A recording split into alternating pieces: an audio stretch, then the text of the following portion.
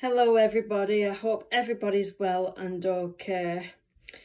And this is General Morning Chit Chat, but it's not the morning anymore because time's just done away with me today. I've hardly had time to do anything. I've managed to do lunchtime with me. Please check that out if you like. The weather today is it fair to say miserable? It has been raining in the night. This morning we've had a bit of rain.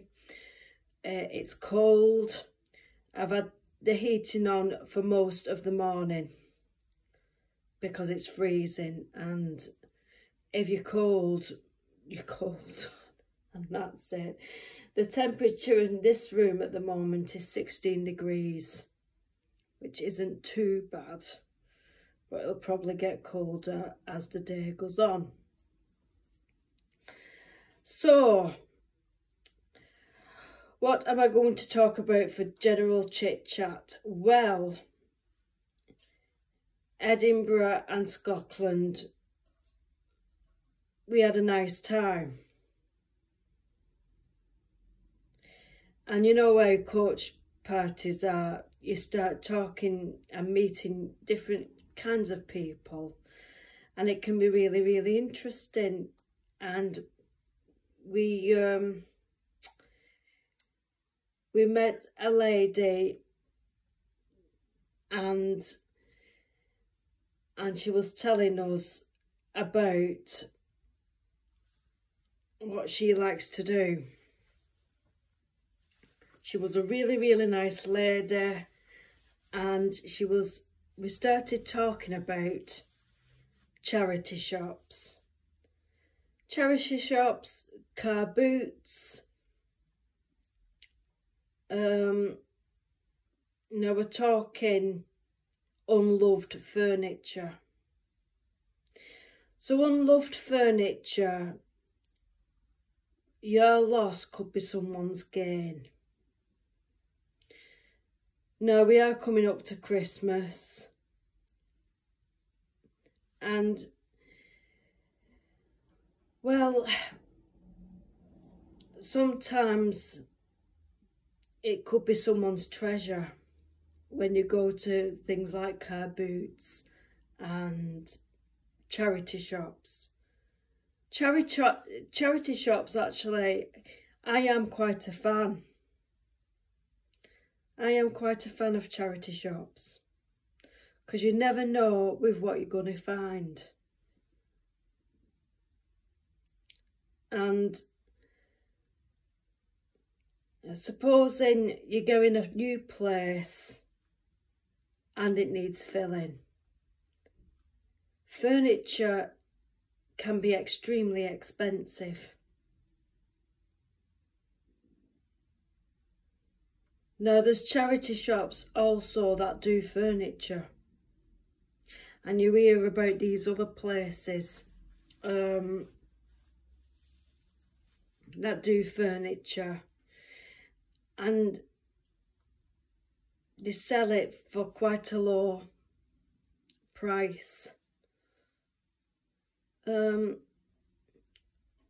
if you're in the situation where you're moving into a new home and you need furniture, check out it, especially if you're a person who's not got much money, you're just going on your feet. It's just finding some things to fill your house or your flat. If it's a flat, it's not as bad. When Richard and I first got our first place together, it was just a flat and it was all open plan. Luckily, the flat was furnished. The only thing we wanted in there was our own bed. So the landlord was really nice about this, and he took the bed, what was already in there, out. And then So several years down the line, we got this house. And there was nothing in it. Not one thing in it. So things that we'd purchased over the years, being in that flat, the flat didn't have everything, don't get me wrong, it didn't have everything in it. But my bookcase I already had. And this, let me show you. This I already had, this little unit thing. The bed we already had. So there was other things we needed. I'm trying to think of some examples. Now, the couch we got a set of 2 couches, and they're by Honeypot.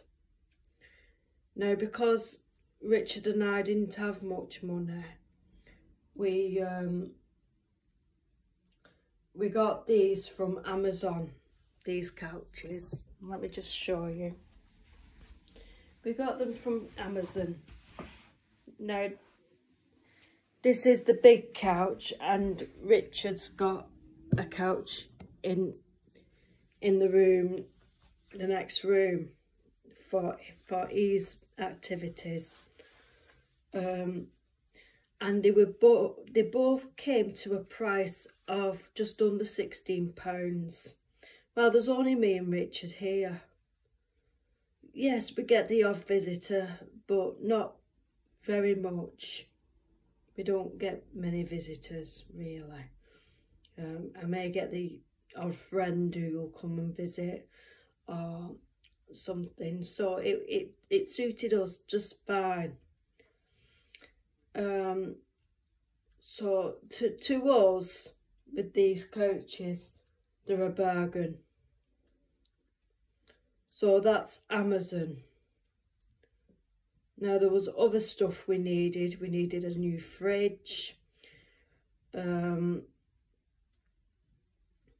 when we moved in this house, the pandemic was on. And it was quite difficult. So we needed a new fridge. We needed a new washing machine. So a lot of the time we turned to Amazon. The washing machine we did get from Curry's. So that was great. The fridge was a little bit more difficult. The delivery men who delivered our fridge, you know, that big massive tall fridge we've got in the kitchen, they wouldn't bring it in our house. So I had to ask my dad to help us with it, and the next door neighbour helped us with it too. And I don't know how they got it in there, to be honest. And thinking back to it, we should have stood up to them and said, well, I'm afraid you'll have to take it away and we'll get a refund. Thinking back to it now, because if there was just us, there's no way on earth we could have carried that fridge in.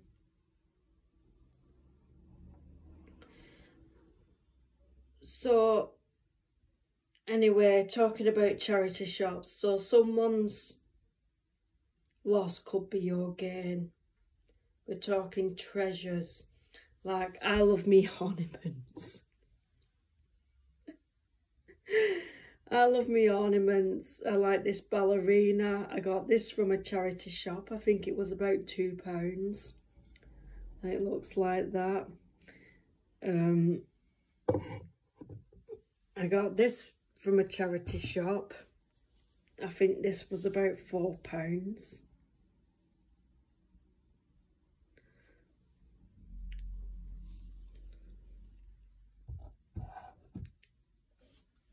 So you never know with what you're going to get from a charity shop or a car boot.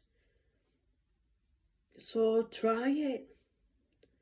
Same with furniture. There's things like the British Heart Foundation. They do furniture shops. I know there's a big one in Wigan. There's probably others around the country as well. Have a look if you're someone who's going to move into the first place, or even any place, even if another place, and you need furniture for it. Check them out, these places, as you may get a good deal. And at the end of the day, it's just to start, because to afford a new place now of your own is expensive. So it's just a starting point. And if you work and all that, and you save some money, then you'll be able to replace what you bought before and get new. So do bear that in mind. Donating furniture. My mum and dad, believe you me, my mum and dad decided to get some new furniture. And they had an absolutely beautiful dining table. And it was kind of like the old Italian make, and it was beautiful. If I could have had that table myself, I would have, but it was too big. It was too big for us, and we already had a small dining table, what suits us just fine. And it was really, really sad, because every charity shop they rang, it was too old-fashioned. It was really, really sad. Eventually though, pot luck, they did find somewhere. I can't remember where it was, but they did find someone who would take it. Because, I mean, I was having nightmares about that table, because the worst thing would have been that it would have had to have been chopped up and put in a tip. And that weren't giving the table any respect it deserved, because it had been in our family for a while. So I was proper upset when they said that, and I was trying to think, could we have that table? But anyway, somebody did take it. A company did take it, and it went.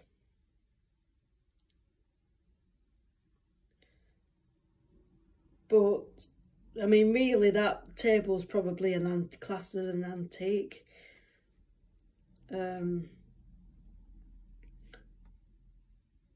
But it's just the way it goes sometimes.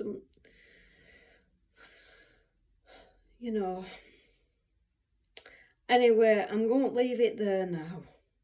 And because I think you get the gist.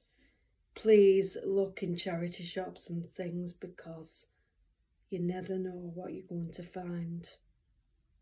I mean, I'm sure you've seen Antiques Roadshow. People are always putting things on. I found this in a charity shop, and it could be worth thousands of pounds. You wouldn't believe it. So please have a look. And in a way, you're supporting these charities and things. So there's that to take into account too. Anyway, I'm going to leave it for now. I hope you enjoyed this video. Please, if you feel I deserve a thumbs up and a subscription, please do this. As always, it does mean so much. Please check out all my other content and videos, as you may find them interesting. Please comment. I love hearing from you, your stories. Everything makes a difference. So please comment on any of the subjects, my chit chats with me, lunchtime with me, and anything whatsoever, anything what's on your mind, please let it out. As it's not just for my benefit, these videos, they're for everybody. I'd like to think that everybody's involvement could help somebody else, support other people. Please, anything you can do to make someone's day, please do. This afternoon, actually after I've done this video, I am going to make my own home garlic bread. So please look out for that, as hopefully it turns out right. I'll be ashamed if it doesn't, because I've only got enough ingredients to have one try. At the end of the day, I suppose it's just trying and trying again. But I remember doing my own garlic bread in lockdown, and it was absolutely fine. I made my own pizzas as well. They were a success. So hopefully I get this right. I'm doing this for one of my followers in Pakistan. Things have just kept going in the way of me doing it, but today's the day. I promise that person I am going to do it. So if you are interested in making your own garlic bread, please check it out when I have done it and I upload it. So I'm trying my best to meet all your demands. If anyone does have such a demand, please let me know and I'll try and fulfill that demand. I'll do my best. I'm doing my best I can to make you all happy by making fresh content. Anything you're interested in, please send me a message and I'll see if I can do whatever you want. Okay. So thank you to my current subscribers and hopefully future subscribers, as you will all be amazing. So please wish me luck on doing this garlic bread. Okay, Richard's going to film me doing it, so he might chip in with his voice every so often. I hope you're enjoying the videos involving Richard. It does mean a great deal. As you know, he is a stroke survivor and he's got a lot of problems, but I am involving him to some extent on what I'm doing. So I hope you enjoy the rest of your day. Sammy's all right, by the way, my little budgie. Don't know where she's gone actually. Where's she gone? She's not in a cage. Where's she gone, that little bird? Can I hear a noise? Oh, she is there. She is there. I'll quickly show you. I'll quickly show you her. She is there. She is there. She's just hiding quietly. Are you saying hello to everybody? She's just hiding there. So there you go. Garlic bread coming up. Hopefully it works out. So I'll see you all later. All right. Bye. Bye.